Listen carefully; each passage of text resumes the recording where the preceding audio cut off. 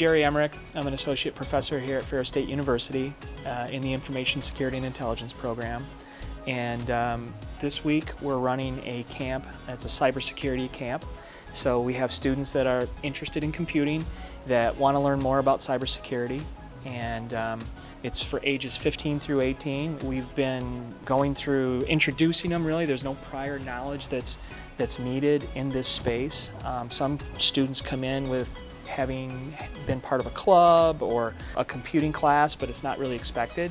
We're essentially, giving them some information about what it's like to work in cybersecurity, the opportunity to work in cybersecurity. There's a huge demand globally, especially in the United States, for workers in cybersecurity. There's quite a shortage. So we let them know what they would do in that type of job, different roles within cybersecurity, and then it's very hands-on, where we give them some instruction, and then they do some labs, they do some hands-on activities, sometimes by themselves, sometimes with a team member.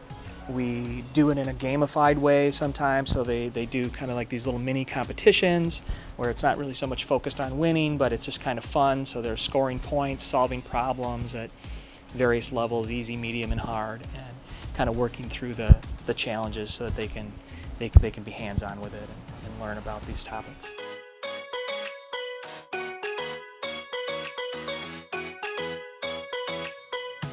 A significant number of those students kind of confirm their interest in this subject area. We have a lot of time during the camp for kind of one-on-one conversations, just kind of casual question and answer.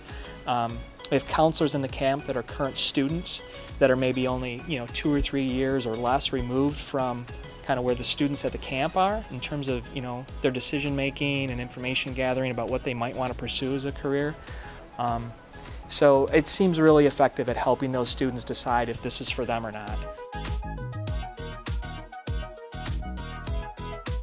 I started this camp because I just really wanted to help students work through the decision-making process, make them aware of the opportunity, and help them decide if it was for them or not.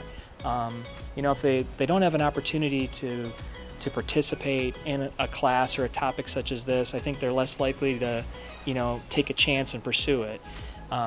So, we try to keep it very realistic so that, they can take that information and choose to pursue that or choose to pursue something else that's a better fit. It's just fun helping them through that process and try to make it fun and see the friendships that are developed during the camp as well. So it's a great experience. We have a lot of fun doing it.